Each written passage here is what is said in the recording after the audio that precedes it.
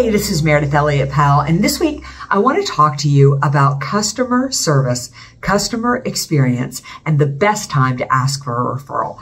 This past week, I was speaking in Portugal, Lisbon, and in between speaking engagements, I had two in Lisbon, Portugal. I took the opportunity to go on a bicycling trip. My husband came with me and we cycled all over southern Portugal. We went with a company called Backroads. Now, we love Backroads. We've done a lot of cycling trips with them, and they do an exceptional job.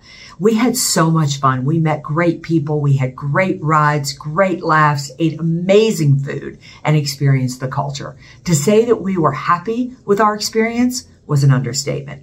Now, when we got back home to Asheville, North Carolina, one of the first things that I like to do is go through the mail, see what I missed while I was gone. And you know what was there? A big catalog for Backroads. Now think about that. Backroads knew to send me a catalog to plan my next trip.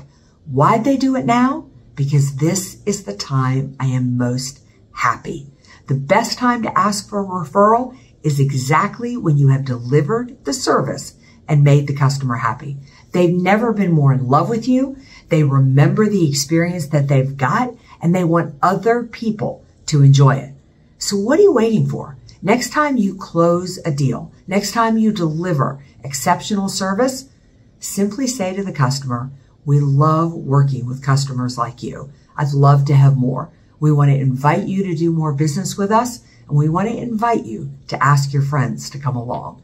You need to use referrals and customer experience as your #1 growth strategy. You do that, you are not only going to have an exceptional 2024, but you are going to turn all of this uncertainty into your greatest competitive advantage.